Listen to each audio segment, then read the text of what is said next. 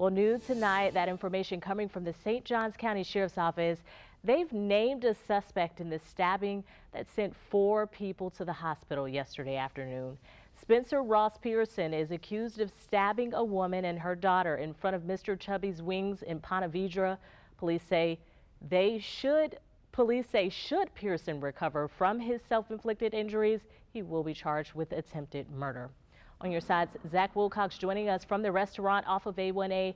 Zach, you talk with the men who tried to intervene.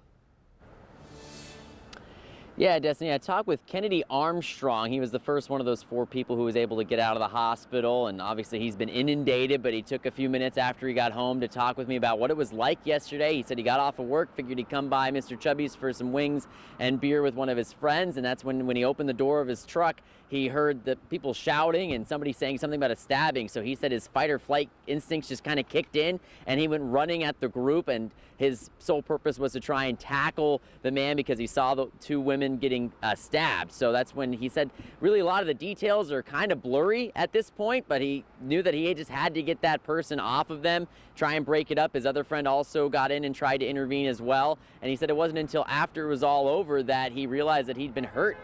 He looked down and saw that his jeans were covered in blood, and so he was taken to the hospital. He had some pretty significant injuries to his hand.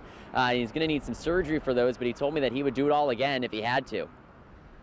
I can only move my thumb fully. I have no movement in these 2 fingers, and these 2 fingers I can only move up and down like this, but it is what it is. I was more worried about the ladies being okay. Now that I know that, I trust the doctors to fix my hand fine.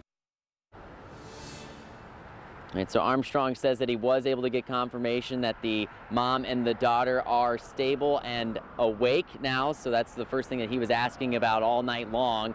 And he told me that he is going to be heading in for surgery either Monday or Tuesday on his hand. But like he said, his main purpose was to know that they are going to be recovering as well. And he looks forward to being able to talk with them as they work through their recovery. In Ponte Vedra Beach, Zach Wilcox, First Coast News, on your side.